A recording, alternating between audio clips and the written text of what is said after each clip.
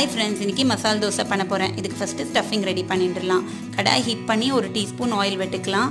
1/2 teaspoon கடுகு, 1 teaspoon உளுத்தம்பருப்பு, 1 teaspoon ஜீரகம், 1 டீஸ்பூன் கடலைப்பருப்பு, 2 வெங்காயம் சாப் பண்ணி போட்டுடலாம்.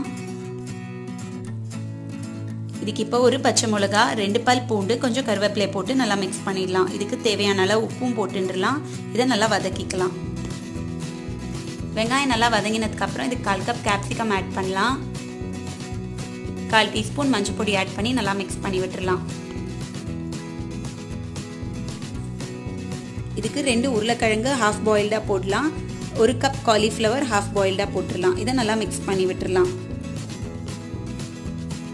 இதுக்கு 1/4 கப் தண்ணி விட்டுறலாம். மிக்ஸ் பண்ணி விட்டுட்டு 10 மினிட்ஸ் மூடி வச்சிடணும். 10 மினிட்ஸ்க்கு அப்புறம் செக் பண்ணி பார்க்கலாம். வெஜிடபிள்ஸ்லாம் நல்லா வெந்திருக்கும். ஒரு வாட்டி மிக்ஸ் பண்ணிட்டு ஒரு மேஷரால நல்லா மேஷ் பண்ணி விட்டுறலாம். ஒரு வாட்டி நல்லா மிக்ஸ் பண்ணிட்டு 1 மினிட் கழிச்சு ஸ்டவ் ஆஃப் பண்ணிடலாம். இல்லை கொத்தமல்லியால கார்னிஷ் பண்ணிடலாம். நம்ம ஸ்டஃபிங் ரெடி ஆயிடுது. பண்ணி தோசை வாக்க ஆரம்பிச்சிடலாம்.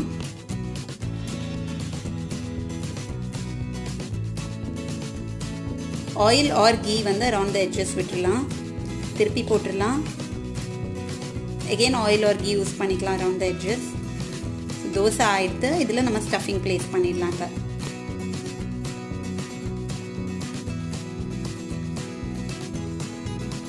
மசால் தோசை ரெடி ஆயிடுத்து. இதை ஒரு பிளேட்டில் எடுத்துடலாம். மசால் தோசை ரெடி ஆயிடுத்து. இதை நான் இன்னைக்கு தேங்காய் சட்னியோட சர்வ் பண்ண போகிறேன். நீங்களும் கண்டிப்பாக ட்ரை பண்ணி பாருங்கள். If you like this video, do subscribe to my channel, do like and share the video. Thank you so much. Bye bye.